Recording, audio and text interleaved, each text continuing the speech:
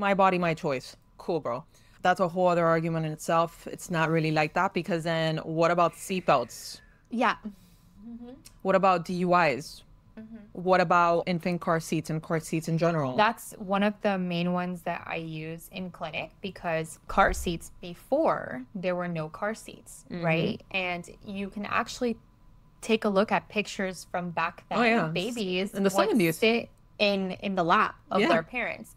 And obviously, automotive accidents would happen. And unfortunately, there would be casualties, including the kids. And that's why car seats were invented and why some of them are rear facing. It's all for a reason. Car seats are there to prevent you from having a serious complication, to make sure that you are safe in case you get into an accident. The same thing that happens with vaccines. It is there just in case to prevent you from having a serious complication from something. I don't understand where all of a sudden it's my body, my rights, and that is so hypocritical. So hypocritical here in the state of Florida.